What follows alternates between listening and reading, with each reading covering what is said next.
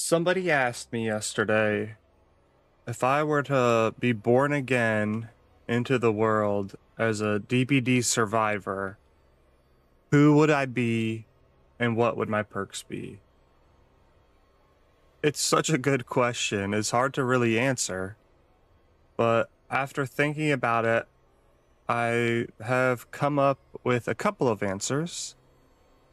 I would be Jeff to start. Jeff is the survivor that most resembles me in my real life. Um, his current outfit, all bloody and dirty, is where I'm gonna start. This would be what I would wear in my childhood, just dirty outside all the time. I'd come with no item. I'd have no item because I wouldn't really care about a flashlight or a toolbox or a med kit or anything like that. To start, my first perk for this build would be balance landing. Um, Staggered duration from falling is primarily where I'm going with this. I grew up out in the country, so it was nothing for us to be kind of climbing trees, building tree forts, kind of jumping from things that we really shouldn't have. Um, Background player, so when the killer picks up another survivor, background player activates. I chose this perk because really, when one of your siblings or a friend of yours gets in trouble with your parent or their parents, you just do whatever you can to stay in the background and not be seen. Um, Collective stealth from teamwork here.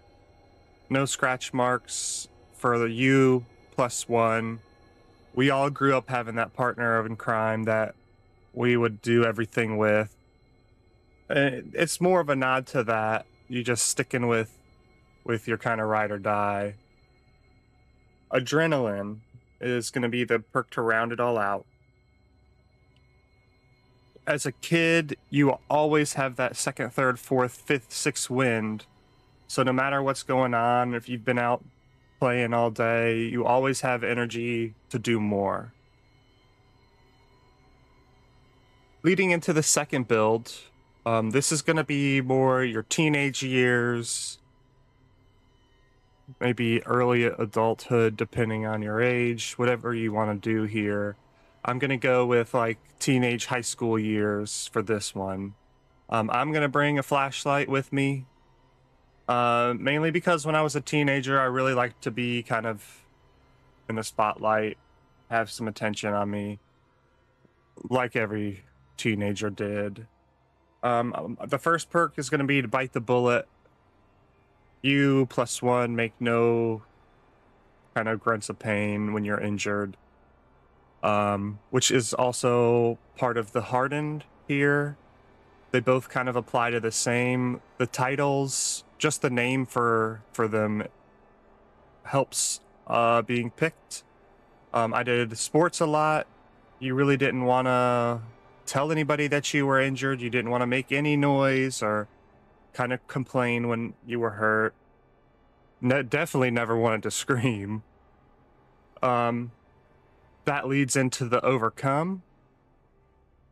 Our bodies were a lot stronger then. We could overcome any injury and just keep going or get that second wind and just push a little further. And then decisive strike is going to be rounding this one out. I picked decisive strike because when you're a teenager, if somebody comes at you with kind of constructive criticism, anything like that, you're just going to strike back. I don't care who you are. You're not going to like it. You're going to say something back. You want to get that last word in, and that's where decisive strike comes in. That leads me to the final build. This is going to be who you are today, kind of what you've experienced, things that relate to you, hobbies, your career, anything anything along those lines, something that better describes you. Um, for my item, I'm gonna go with a med kit. If you guys don't know, I have a long-standing career in EMS and healthcare, so that's kind of the med kit, which is going to make sense with all the following ones. Botany knowledge, my healing speed is increased. You slow down bleeding. That's just a nod to what I've done with my life up until this point. For the people, you're going to sacrifice yourself to save someone else. It's a hard concept to really think about in real life. You say that you want to do that, but it's really hard to actually do that, and it really takes a toll on you, which kind of goes into the head-on. You can only sacrifice yourself for others so many times until it's kind of mentally going to weigh on you. And what do you do when you're just in a bad headspace? You're going to hide. You're hiding in a locker, and when somebody comes to try to get you out of that locker, what are you going to do? You're going to hit back, and that's your head-on. The final perk is going to be your empathetic connection. Really, it's more of the title for the perk here. And it ties back to these other ones that we started with. Really, you're going to be there to keep people calm. They're going to come to you if they're hurt mentally, physically. You're going to help to heal them. This leads to you. If you woke up tomorrow and you were a DBD survivor living in the world, who would you choose? Who reflects upon who you are? What are your 4 perks going to be? What item are you going to bring? Feel free to do one build. Tell me about it. Do all 3 like I did. Come up with your own rules. Thanks for watching.